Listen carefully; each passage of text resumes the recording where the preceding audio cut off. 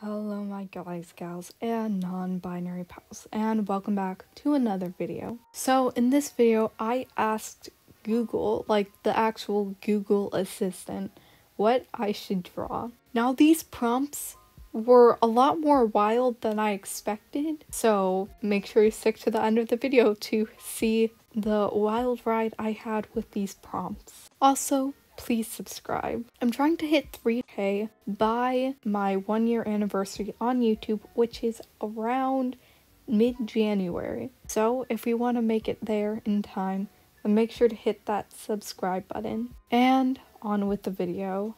Okay Google, tell me something to draw. I have an idea. Try drawing an old dog learning new tricks.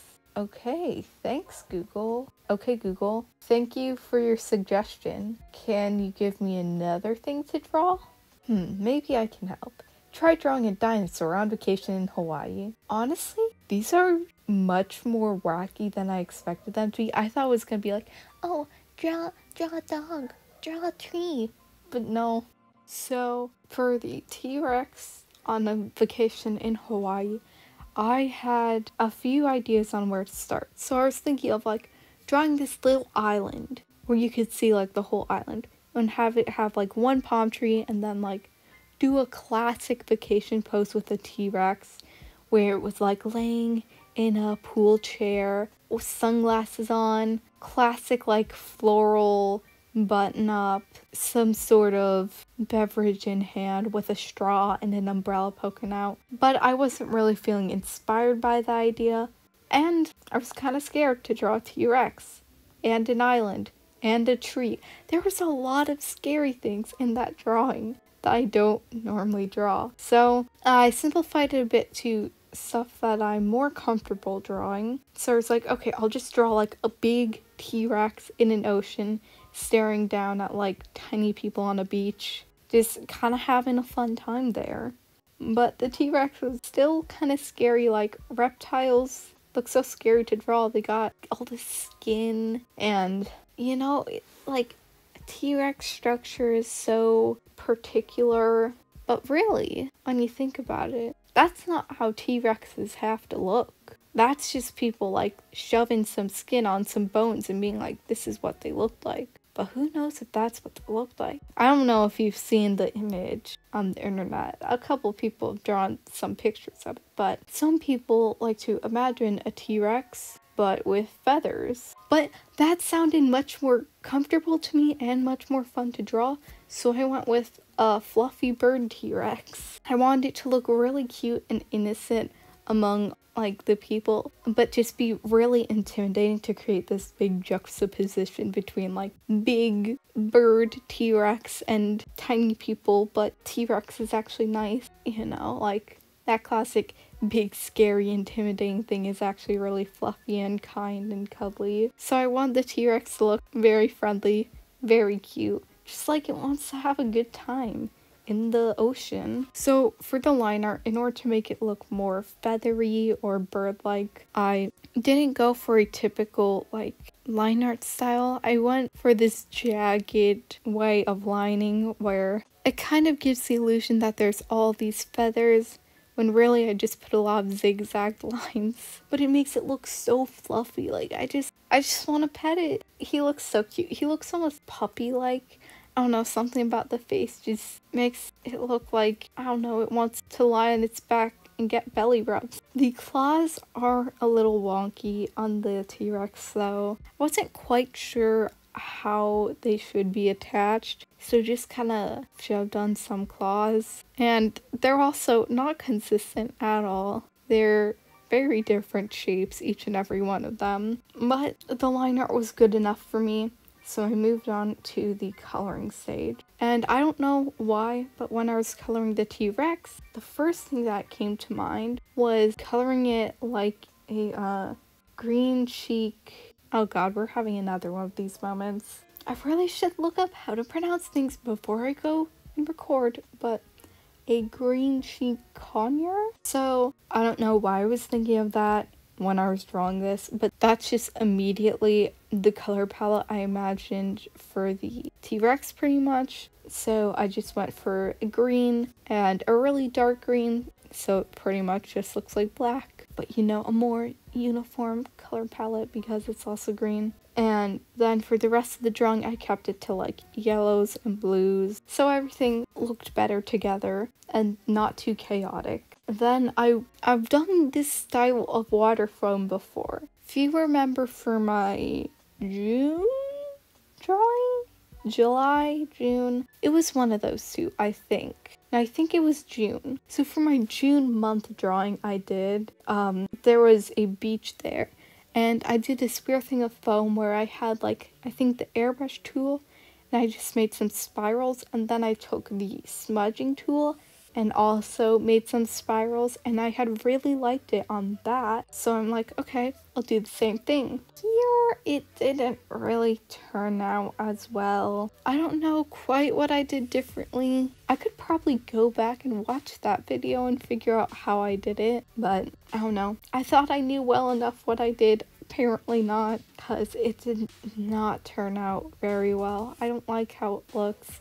It's way too harsh. While in that drawing it was much more soft. Maybe it's just something to do with scaling, or I just got lucky that time. Who knows? I loved how the water had looked in that June drawing, much more than this one. And then I just added in some clouds, and that was pretty much the end of the drawing. Now, this drawing, pretty simple. I didn't shade it at all because, my god, just drawing a T-Rex was intimidating enough. But having to shade that scared me, so I didn't do that. I just kind of called it quits after I finished with the clouds, but I still like it. It's pretty simple, pretty cute. I love that T-Rex. There's a lot of things I could have added to this drawing, but it's good enough the way it is. Then I moved on to the other prompt I got, and this one was harder for me to come up with an idea for. I didn't know where to start with an old dog learning new tricks. First of all, I need to think of how to convey a dog learning a trick. They need to figure out how I was going to draw an old dog. None of the ideas I could really think of surrounding that were that interesting. Like for the T-Rex one, I made it a flippin' bird T-Rex because that was more interesting and fun to me. And also less scary, but we don't talk about that part. I promise. I'm not just lazy. It's all for the interest. So I was trying to think of, okay, how can I design an old dog at least?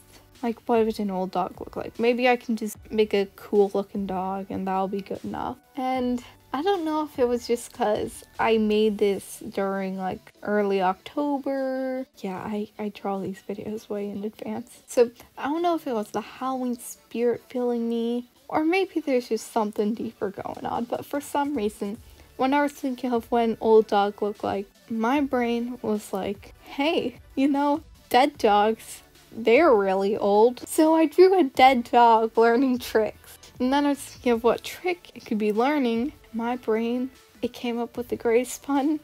It was like, what if we had the dead dog, this ghost dog, learning play dead? I'm sure this has been done 1,000 times before, but I found it too funny not to do. So, I went ahead and looked up some references for dogs playing dead. Then I went ahead and sketched out the dog playing dead. The legs looked really bad when I tried to add them, so I'm like, it's okay. It'll just be kind of wavy at the bottom like ghosts have. And then I drew some arms, and they weren't looking right either, so I'm just like, he doesn't need arms, right? So, kind of just a blob with a dog head and a tail. And most of the tail gets cut out anyway, so make of that what you will. Then I had to figure out how I want to position everything. So I ended up having the hand with a bone treat, because I figured bones would be the best way to communicate a treat. And so I put that in the center. Then I put the tag play dead on either sides. I could have done a speech bubble or something, but I don't know. This is just what I ended up going with. I didn't know how I would want to position the speech bubble to make it look right, so I just decided not to do that and have some big old text so the pun is very clear. And after I had positioned all that and like started drawing, things just for some reason ended up getting real dramatic. So I added in this like black to red gradient for the background color, which looks intense as heck. And it gets more intense from there. So I started coloring the dog in with white and some gray to separate some areas. Then I turned down the transparency on that so it was see-through to communicate that it was a ghost. Then I was coloring in the hand and the bone, and I made the hand fairly light color so it would pop out from the dark, intense background that I went with for some reason. Like, I don't know what was going on with me when I drew this, but things just took a turn. Then, once again, I don't know what happened, but somehow I just started drawing blood on the hand and the bone. I don't know either. This just got so dark and intense so quickly. Google just wanted me to draw a dog learning tricks, and I'm like, no. I'm gonna draw some animal's bone that this person took to teach their ghost dog to learn how to play dead. I really made this dark. So yeah, in my head I imagined like the story is that this person took some animal's bone and their hand's so covered in blood. That bone is fairly clean for some reason. I added in too much blood at first and wasn't liking how it looked. So the bone ended up being pretty clean looking. But yeah, they stole some bone from an animal and are using it to train their dog. Then for the text, I had a black to red gradient, so the reverse of what the background was, because I didn't just want plain black text or something. Then that wasn't popping out enough, so I tried making a dark glow around it, and I wasn't liking how that looked. I wasn't sure about how I felt about it, but I left it for now. I will go back and change it a bit later. So then I did some pretty simple and easy shading on the hand, but I still wasn't liking how the hand was looking. So I darkened the whole entire hand and added a red glow to the bottom of it all to make it just extra intense. Like, I keep just making things more and more intense. I don't know what was going on. Then I added a white border to the hand and bone and the dog, and you know, I even put my signature on it. I was like, okay, that's it, that's a finished drawing, right? But the text still wasn't feeling right, so I started the text part over. Then I put down that same black to red gradient, but this time I put a white border around the text and then had it glow black.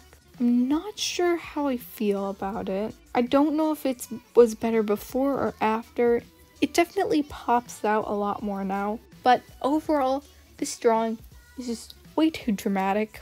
I don't know why I made it this dramatic, and like, it's just so poppy, it pops out so much, so intense, there's so much bright colors. I don't know what happened. So I'm still not sure how I feel about it. Don't know if this was the route I should have taken. Probably not, but I did it anyway, and this is what we're stuck with. So that is the end of all the prompts, because apparently Google only has 2 prompts in its system, I guess. So make sure you like the video and subscribe. Also, comment down below which one of these drawings was your favorite. I'm not sure which one mine was. I think it might be the dog, but I'm still questioning how I feel about it. Also, make sure to follow all my social media. I have a Twitter and an Instagram, and I post there at least once a week. So go follow them, and I will see you all next week.